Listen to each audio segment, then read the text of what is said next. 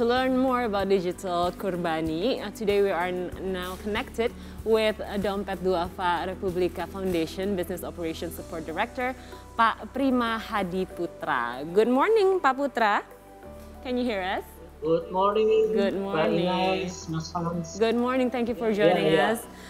Okay, before we begin, maybe you could explain to us about the Tebar Hewan Kurban program, Pak Putra.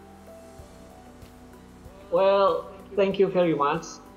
Back in the day, in 1994, our founders thought that how to distribute Qurban more effectively. While at that time, maybe until now, we still found that many surpluses of meat of Qurban in the city.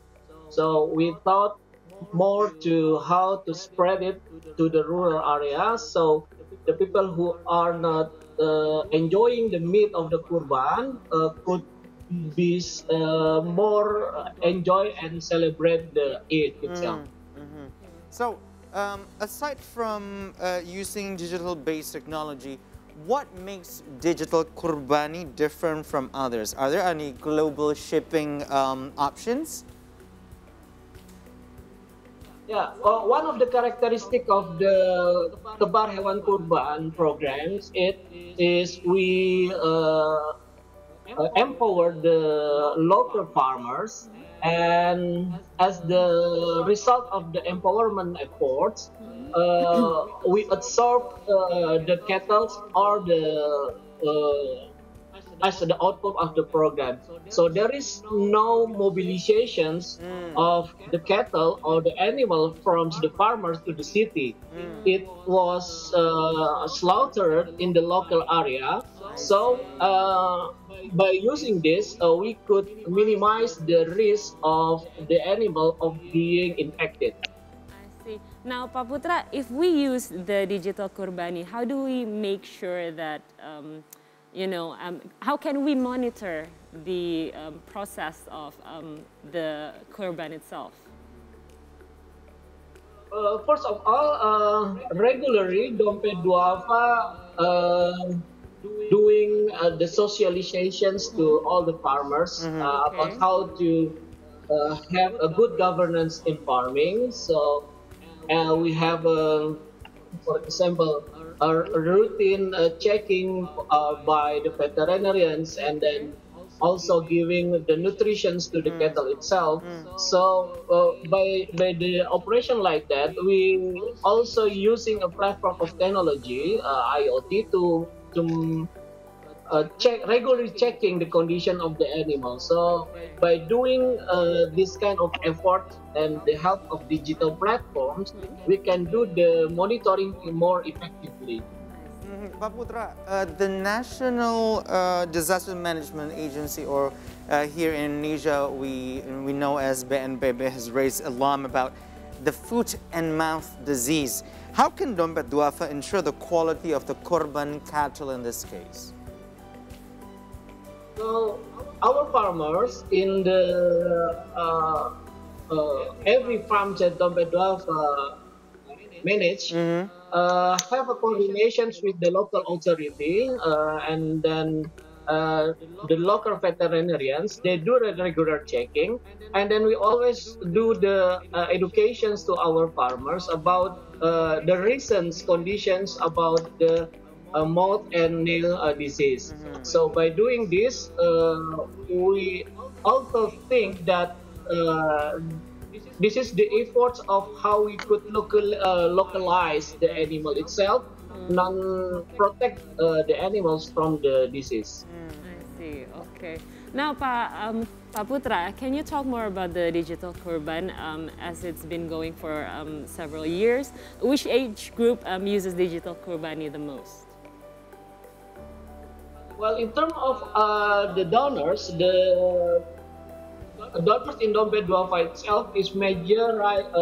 The majority is come from the millennials itself. The millennials is around 60% from the population of donors, while the rest come from the baby boomers. So this is a very very good phenomena that we saw many young philanthropists is increasing, especially from the millennials.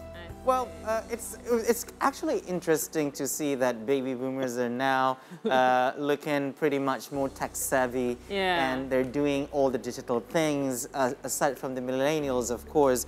But how is the response so far, Pak Putra? Is there anything that we could celebrate from the initiative? I think the response is but dominantly is very positive. Why? Because they saw the positive impact of the digital Qurban.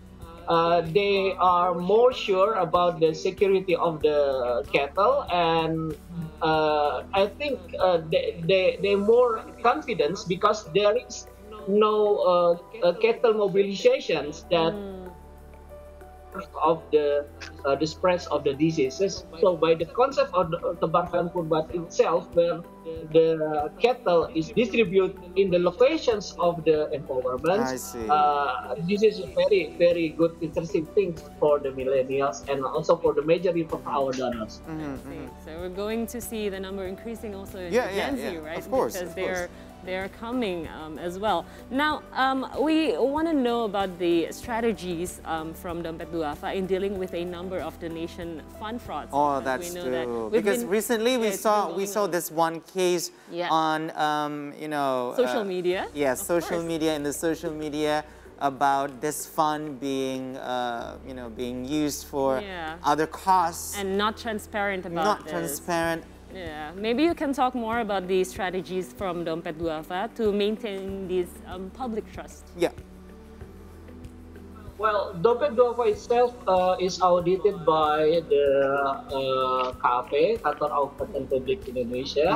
So it's doing regularly since the establishment of Dompet Dhuafa in 1993. So we got an unqualified opinion, that means wajar tanpa pengecualian.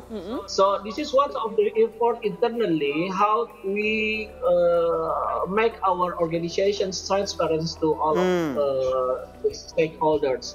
So back internal itself, we make sure that all the operations is doing more transparent, is effective, and guided by the Sharia compliance and also watched by the governance. So I think by doing this kind of good